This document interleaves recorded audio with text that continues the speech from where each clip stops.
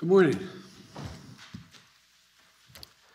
Today is another great day for our economic recovery. Americans are getting back to work. Our economy is starting to work for more Americans. Thanks to the economic plan we put through in Congress earlier this year and a successful vaccine deployment, America continues to add jobs at a record pace. In its historically strong recovery, unemployment rate has fallen again today, down to 4.6%. This included a substantial drop in unemployment for Hispanics, which was much needed. Our economy is on the move. This morning, we learned that in October, our economy created 531,000 jobs, well above expectations. We also learned that job growth over the prior 2 months, August and September, was nearly 250,000 more jobs than previously thought. In total, the job creation in the first full 9 months of my administration is about 5.6 million new jobs, a record for any new president. That's a monthly average of over 60,000 new jobs each month, 10 times more than the job creation at 3 months before I took office. New unemployment claims have fallen every week for the past 5 weeks, are down by more than 60% since I took office, and are now at the lowest level since the pandemic started. And people continue to move from unemployment rolls to work.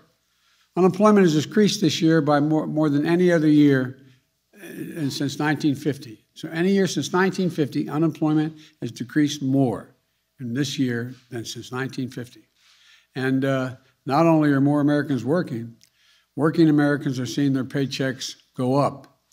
Weekly pay went up in October, with an average hourly earnings up almost 5% this year. That's more than some of the lowest paid workers in our country, men and women who work in restaurants, hotels, the entertainment industry, have seen their pay go up 12% this year. Over 5.5 million jobs. Unemployment down a record pace to 4.6%. And before we passed the rescue plan, forecasters said it would take until the end of 2023, to get to 4.6 unemployment rate. Today, we've reached that rate 2 years before forecasters thought it was possible. I would humbly suggest this is a significant improvement from when I took office and a sign that we're on the right track. This did not happen by accident or just because. We laid the foundation for this recovery with my American Rescue Plan that Congress passed at the beginning of my term. It put money in working families' pockets. It gave families with kids a tax cut each month. It helped keep small businesses going in the dark days earlier this year. And it provided the resources needed to launch one of the fastest mass vaccination programs ever. We got more than 220 million shots in arms in my first 100 days. And we didn't stop there. In recent months, we've started implementing vaccination requirements, which have helped bring the number of unvaccinated adults down in this country from around 100 million several months ago to 60 million now. You know, that's good for our health, but it's also good for our economy. Now, vaccinated workers are going back to work. Vaccinated shoppers are going back to stores.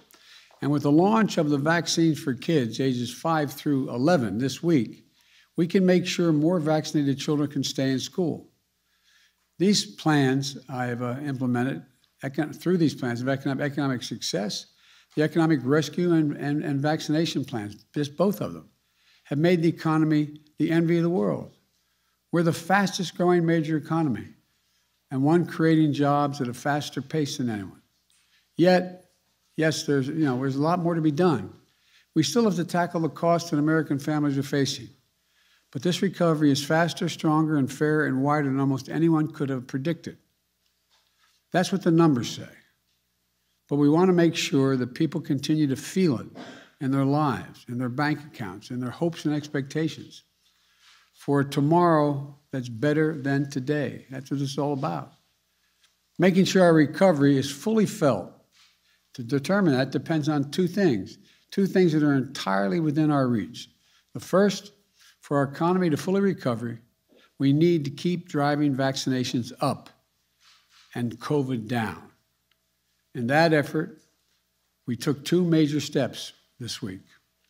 On Tuesday, the CDC recommended COVID-19 vaccine for children between the ages of 5 and 11.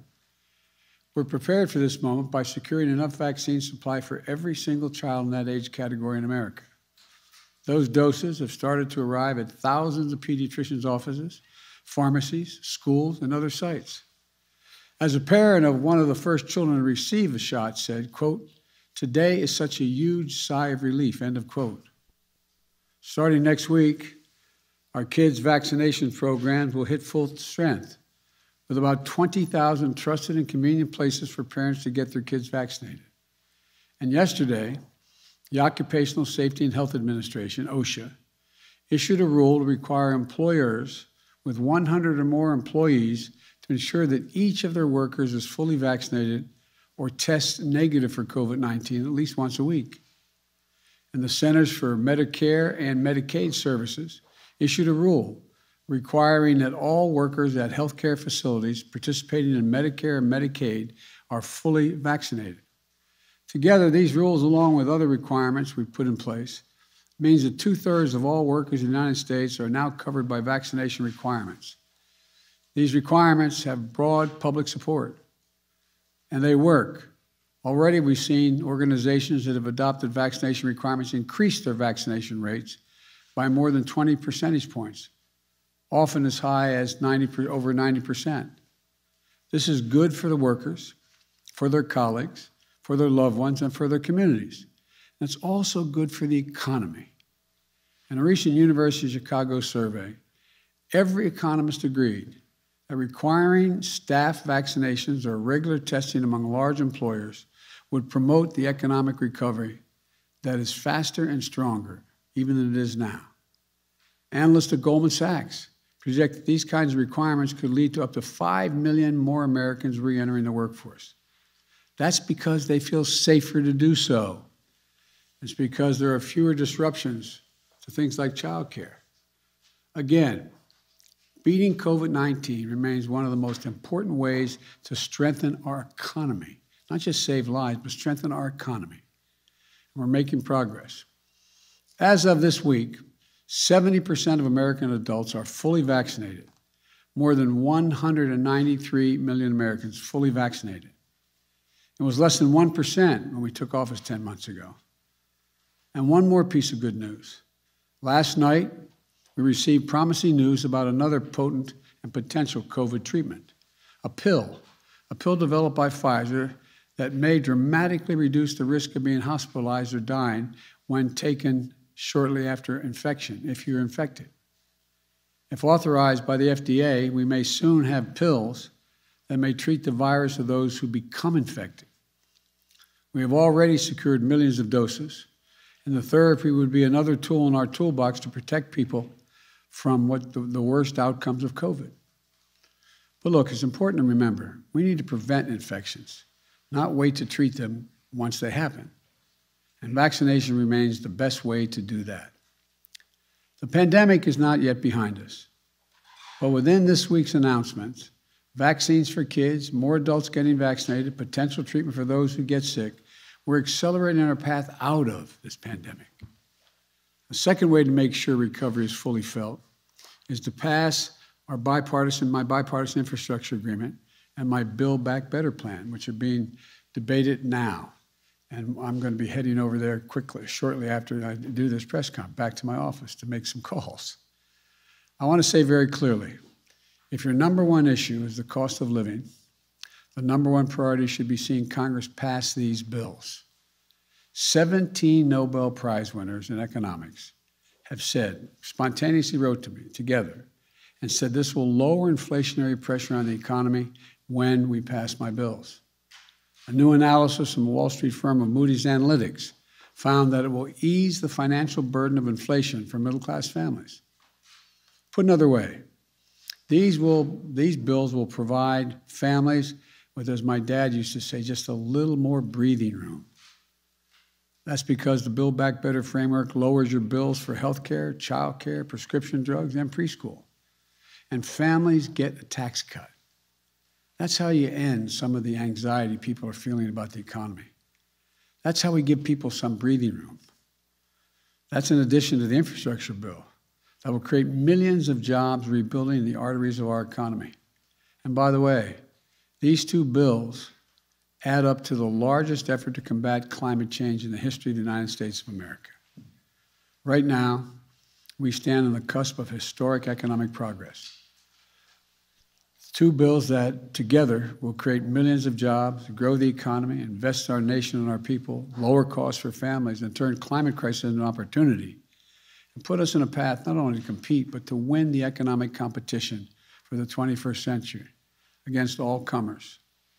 And passing these bills will say clearly to the American people, we hear your voices.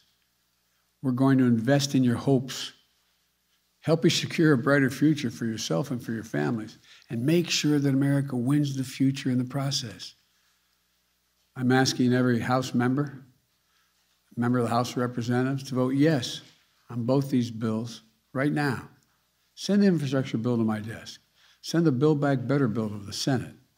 Let's build an incredible economic progress.